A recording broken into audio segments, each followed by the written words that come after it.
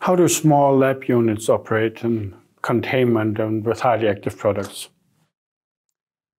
In the last session, we talked about dispensing isolators.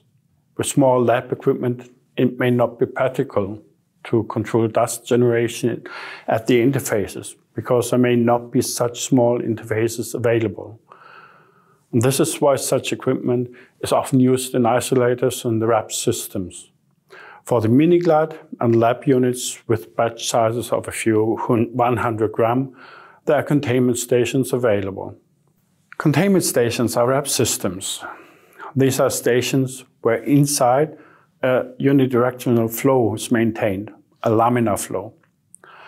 The flow reaches a speed of 0.4 meters per second and is strong enough to catch the dust that has been stirred up inside the isolator or the RABS system and fed into the filter. However, it is so slow that no turbulence is created that would displace the dust to the outside or to the operator. These RABS systems can be run with different protection mechanisms. Protection is achieved based on the airflow only, and an OEB4 can be achieved here. This is the so-called OCS system. A sliding protective screen with gloves can be placed in front of the operator. The operator has an additional physical barrier in front of him, and OEB4 and even OEB5 can be achieved here. This is the OCS Plus system. Finally, between the operator and the inside of the RABS is a large screen with gloves through which the operator can operate the machine similar to an isolator. An OEB better than 5 can be achieved here. This is the so-called CCS system. Depending on the dustiness of the product, it makes sense to use one or the other variant of those. All variants can be converted into each other, so you don't have to decide from the very beginning how to act. The principle of these stations is to be able to run different processes in the same RABS system by means of mobile trolleys. One or two of these stations can be connected to each other, and so it is possible to run all lab processes in full containment, from powder weighing to tablet coating. It starts with powder weighing on laboratory scales. Next is blending and sieving with the CML and the GS sieve.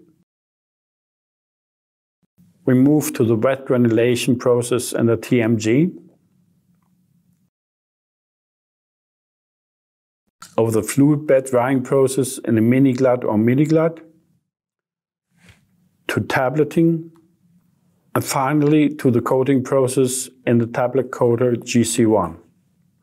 All in the same containment station with different processes on different trolleys. In principle, these processes can also be run in isolators, but this requires a different budget. RABS systems differ from isolators in that RABS systems are open. Often they do not have any panes and to protect the operator, and if the panes go over the entire front, these systems are still open.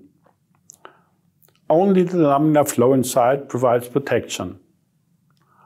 However, there's also a slight negative pressure inside the RABS system, which ensures that there's always a flow of room air away from the operator towards the RABS system. The operator is thus effectively protected. If the lab equipment is installed in an isolator, this protection is achieved by a negative pressure in the isolator and, additionally, by the hermetically sealed glass front in front of the operator. The greater protection in the isolator comes at the price of less flexibility. On open systems, you have greater mobility in front of the machines, which is sometimes helpful. That's it for today.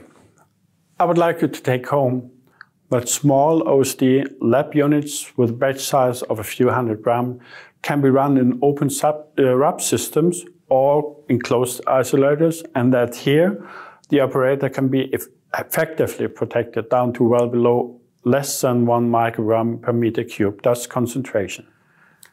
These units can be equipped with interchangeable trolleys, so that you can purchase only one RABS system, but different process machines on different trolleys, which can be run consecutively in the same RABS. If you have any questions, please don't hesitate to contact me at my following email address, focusing.containment@glad.com. I look forward to seeing you next week. Stay healthy and stay tuned.